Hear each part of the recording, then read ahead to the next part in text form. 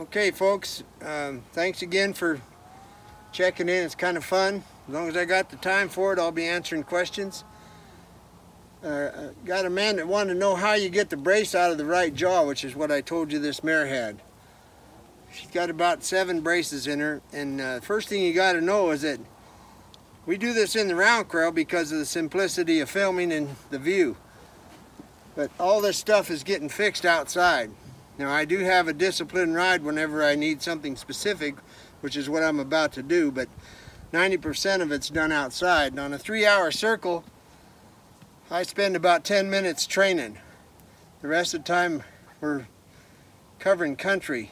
And a brace, to me, is that a horse makes that choice to brace. So if you can just ride them outside and get them moving, and don't betray them, and be a fair leader, then the braces kind of melt away, and then you're just dealing with a habit. So a habit can be broken. And I've gained on this mare since, I don't know, a couple weeks ago. She's starting to figure out that it's not such a bad world. So I'm going to show you the exercise now that has to do with the brace. The reason I ride in the halter is because it's a more subtle way of helping the horse understand what it is I want, and I don't have to pull on the mouth so much. So now the rope goes above the knot, overhand knot, and tighten the knot down. Now just slide the knot, and you got a hackamore. I've cut out one of the strands in this halter because I've got more pressure that way. I keep the noseband below the bone and on the cartilage to start off. Later on, I'll move it up because I'm going to find out which is the best geometrical angle to help the jaws. That's why you get creative with a halter.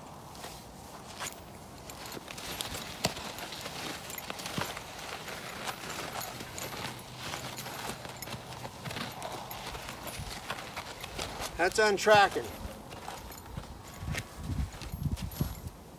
If they don't cross their hind legs, then keep walking.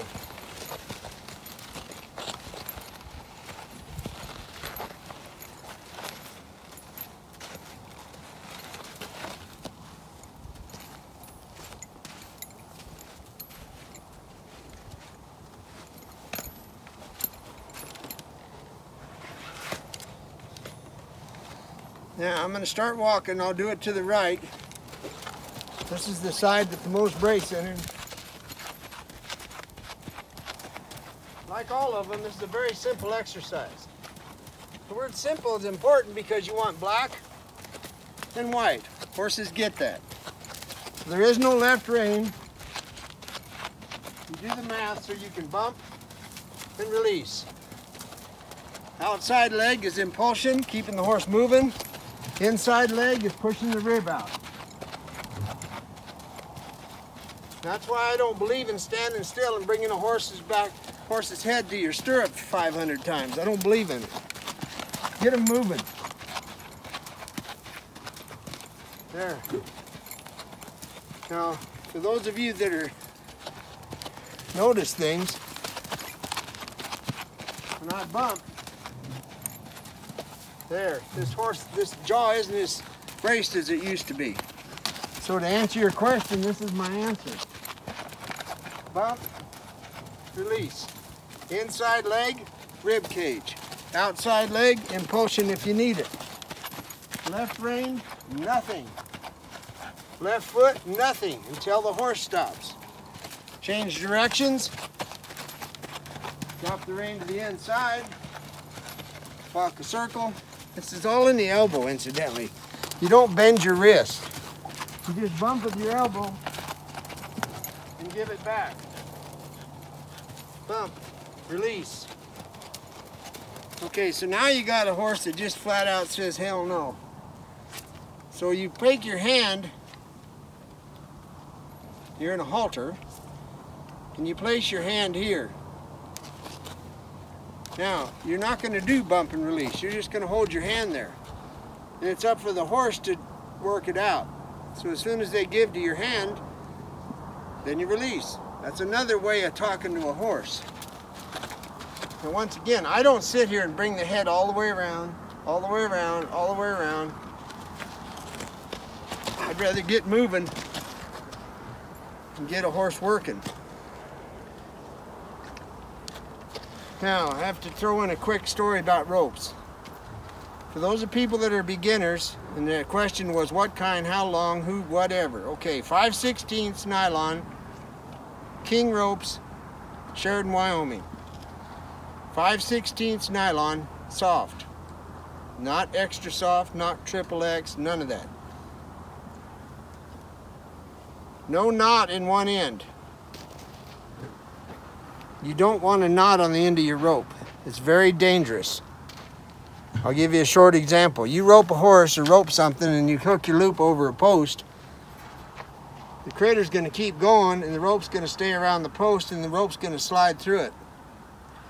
When it comes to the knot, it's going to give a hell of a jerk. If there is no knot, it just slips right out and you haven't hurt anything. When you're dallying, if you've got a knot on the end of your rope and things fall apart and that rope's flying around the horn at 60 miles an hour, when it slaps you in the belly, it hurts worse than without a knot. So that's why you don't have a knot on the end. I use the rawhide hondos and get them out from my partner in Mexico. And as we speak, we've got, I think, 8 of them. They're really hard to come by because all this stuff that's handmade, if you'll notice, there's fewer people making them. Little trivia. In Sonora, where these are braided, there's the penitentiary, which is in Hermosillo. And there's guys that are in there for life, and there's guys that are in there for petty theft. The braiders, you want to get the guy that's in for life to braid your hondo, because he ain't going anywhere and he'll take his time. The guy with petty theft's going to get too big a hurry. So we only get murder hondos.